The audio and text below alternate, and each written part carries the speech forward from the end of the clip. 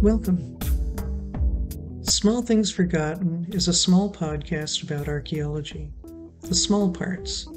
The people and places that even archaeologists might not remember, although once you mention it, they might recall it. Archaeology is about remembering at its most basic definition. To remember. To put the pieces back together. So where did all this start? People have always been curious about their past. People might know their grandparents or great-grandparents, and were told stories about their earlier family, but that's about as far as it goes. The distant past is not a part of our world, and so it's no wonder that when Romans found flint arrowheads, they kept them as a curiosity. That sort of stone tool technology died out in Europe generations before, and there was no living memory of people who made or used them. In medieval times, stone arrowheads were not even thought to have been made by humans. They were fairy shot, arrowheads of the folk who lived under the mounds or the fairy hills, which did have a grain of truth since prehistoric people were buried under those mounds. Over time, people who were ancestors became someone else, a different race, aliens who were unconnected to the modern medieval people. But collecting curios isn't archaeology. Archaeology is a systematic study of the past. Archaeology needs the contexts of where objects were found as much as it needs the objects. And it is about the information we can get from both the objects and the context. Most people don't realize that archaeology is a fairly recent discipline. In antiquity, there were a few odd people who collected old things or were curious about past civilizations, but for the most part, things didn't get rolling until the 18th century. But let's backtrack a little farther, to the 5th century BCE. Herodotus, known as the father of history, studied artifacts and speculated about the distant past. A little later, Hesiod speculated about human history. He described a devolution starting from an idealistic golden age, followed by a silver age that wasn't quite as ideal, to a bronze age, and finally his current time, a thoroughly debased iron age in which people are manipulated by lies, and there's no divine help against the evil in the world. The social contract was abandoned and the gods left the humans to their own devices. Much later, Ovid describes a similar downward spiral, starting with an idyllic golden age, a silver and bronze age, ending finally in his current iron age, when people were warlike and greedy. These writings were, for the most part, based on speculation. Although Herodotus may have examined artifacts, it could have influenced his idea of an earlier age when people used bronze tools. There are other individuals who had archaeological interests, whose names have been recorded. In the 27th century BCE, there was Kamweset, son of Ramesses II. He searched out ancient monuments and set about restoring them. King Nabonidus led excavations in 550 BCE to find and later restore the ruined temples of Samas, the sun god, the temple of the warrior goddess Anunitu, and a sanctuary built by Naram Sin. He also used his culture's knowledge of prehistory to date artifacts that were recovered. In China, archaeology developed during the Song dynasty that lasted from AD 960 to 1279. By the way, these are Western dates in the Common Era. Confucian scholars collected artifacts much the same way as later European antiquarians would look for curiosities or treasure. There was some debate over motives, since others felt that rather than just being treasure, the artifact should be used to further the interests of science, and to be used to reverse engineer lost ancient technology. And no list of ancient archaeology would be complete without mentioning St. Helena, the patron saint of archaeologists. She lived from AD 248 to 330. She was the mother of Constantine the Great and was elevated to being a co-emperor with him. Being an early Christian, she was keen on visiting the Holy Land. Once there, she set about finding the site of Jesus' tomb and building a church there. She then excavated Mount Golgotha, the site of the crucifixion, where she found 3 crosses. In what could have been the first example of artifact testing, she called to have a woman who was near death come and touch each of the crosses.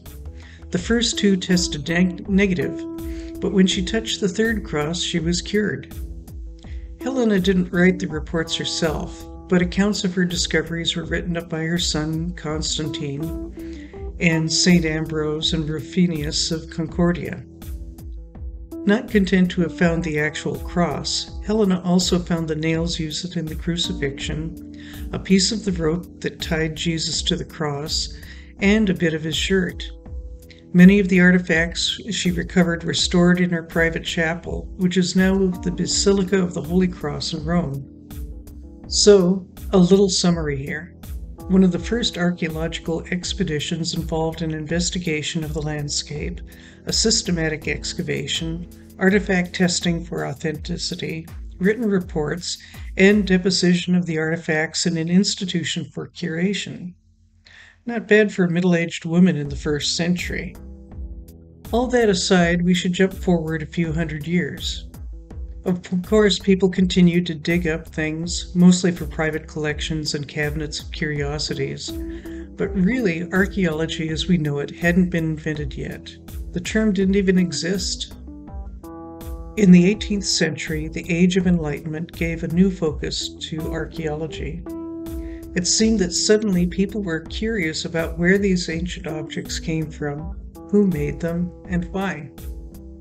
The stories about the artifacts now had significance, and interested people wanted to do things systematically and scientifically.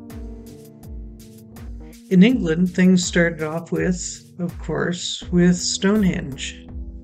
Myths about Stonehenge abound. According to various legends, it was built by giants, or by the devil, or that it was whipped over from Ireland by Merlin. There have been some investigations of the site, but things got serious when John Aubrey tackled the job of listing the great monuments of Britain. Between 1663 and 1693, he wrote the Monumenta Britannica. The first section of the work, Templa Druidum, or the Druid Temples, he describes the great stone circles at Stonehenge and Avebury. He made careful records of the circles and recorded the ring of burial pits around Stonehenge that are called the Aubrey Holes to this day. In the 1720s, William Stukeley, a physician and clergyman, also catalogued the monuments of Wiltshire. He went a step farther in noting how the ancient monuments could be related in the landscape, and approached excavation like an anatomical dissection. Building on the work of contemporary geologists, Stukeley applied the same principle of geological stratigraphy to archaeology, that the layers of soil represented succeeding generations and periods of time, with the bottom layers being the oldest. Pompeii was almost discovered several times. Architects and engineers kept running into bits of the ancient city, but ignored it in order to get the jobs done.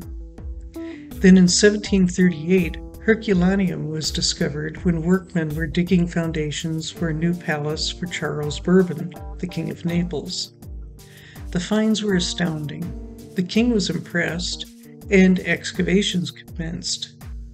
Then in 1748, Pompeii was discovered. Both sites have been excavated continuously since then, developing more systematic and scientific techniques as the field of archaeology progressed. In the U.S., Thomas Jefferson is credited for the first systematic archaeological excavation when, in 1784, he excavated a Native American burial ground on his land. He approached the site with specific questions that he expected to be answered by excavation, and was the first to do an archaeological section, where he cut a path through the mound, observing the layers of burials, the condition of the bones, and noting that because of the lack of weapons such as arrowheads or spearheads, that it was not a mass grave after a battle. He wrote a detailed report that was published in Notes of the State of Virginia. According to the records, he didn't take any of the bones or artifacts. After his curiosity was satisfied, he gave up excavating. In the next century, things got rolling and archaeology started to be identified as a science and to develop its own terminology. Christian Jørgensen Thomsen was setting up a museum exhibit in Denmark. In 1816, he decided to sort the artifacts into stages of developing archaeology, starting with objects of stone, then bronze, followed by iron. He was the first to systematically sort the ancient past based on artifact materials. The word archaeology was first used in 1607 by Joseph Hall, but he was referring to ancient history. The word didn't have its modern definition until 1837. The word prehistoric was first used by Sir John Lubbock in 1865. He also coined the terms Neolithic and Paleolithic. Which pretty much brings us up to the modern day, being developed. But archaeology took a long time getting its roots established. It isn't about just picking up some old interesting thing and setting it on a shelf, but it involves questioning, examination, and systematically looking for sites and thoughtful excavation. Someone had to think up the word archaeology and use it. Really, from our modern perspective, it's hard to believe that no one published the word prehistoric before Lubbock did. We take a lot for granted, and that's why we need archaeology. It keeps things real. Artifacts and features can contradict written history, giving us another critical look at what was written down. Archaeology is also about everyone. No one wrote about peasant farmers or life in rural outposts in antiquity, but archaeological excavations reveal the lives of the rich and poor, the warriors and the weavers, what they ate, how they lived, and how they died. Archaeology is no longer about the stuff on shelves, but it's about the stories they tell about the people who made them and used them. And as technology improves, the stories get better. This podcast is produced without ads, and the only sponsors are those wonderful people who contribute to my Patreon. If you enjoy this podcast and would like to support it, check out patreon.com/archaeology. Even $1 or $2 a month will help keep this podcast going. I also have a website, Ancient Tools and Craft. It's a webpage about experimental archaeology, making things and the tools people use to make them. Thanks for listening, and now go out and have some fun.